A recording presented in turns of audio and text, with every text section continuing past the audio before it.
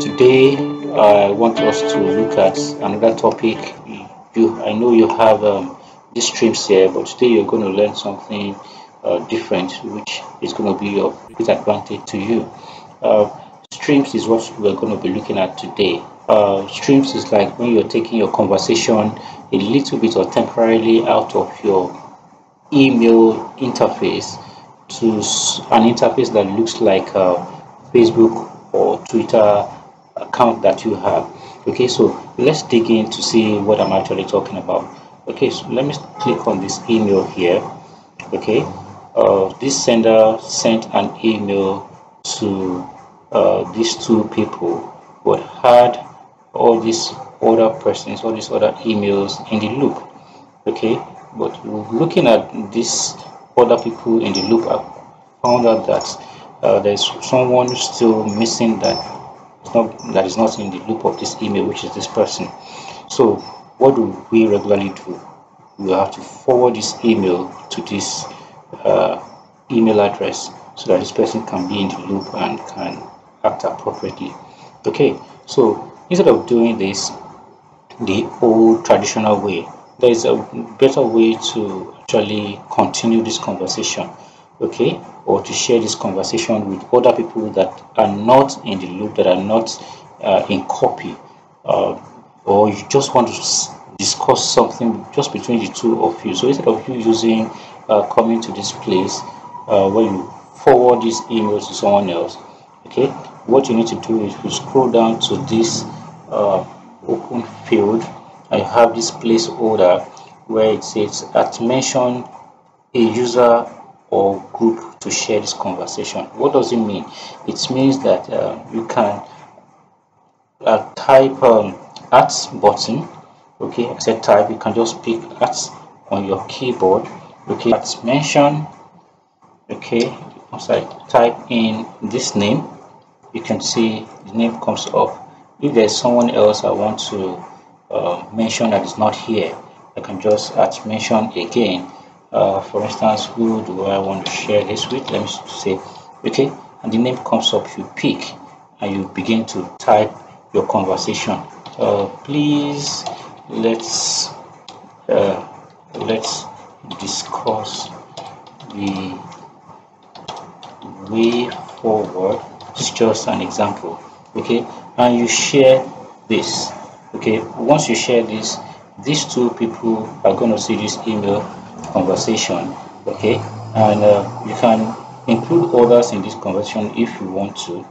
Okay, you can include others in this conversation, like these people here. You can include them if you want to.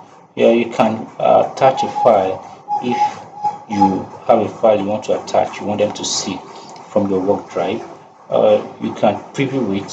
You can mark down for help.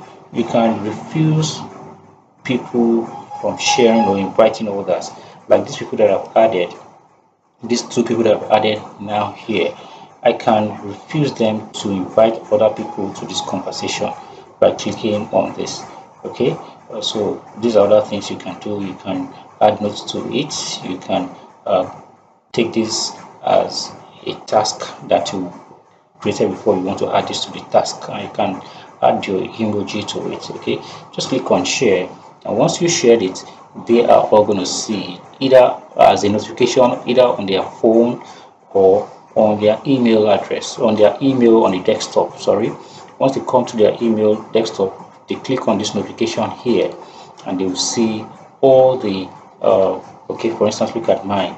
These are the this is one of the streams conversation notification I got, okay, from this sender.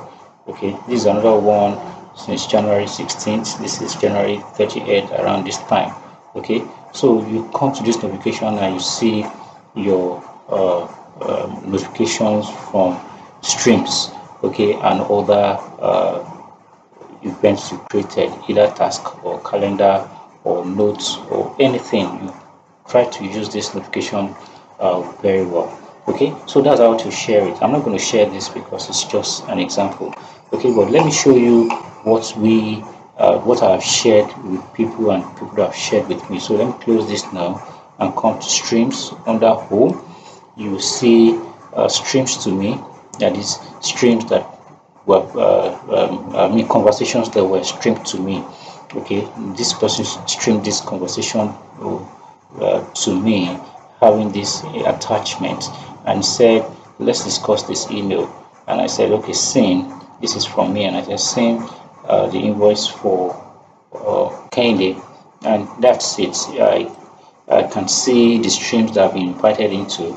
I can see the streams that have been mentioned into. I can see favorite streams.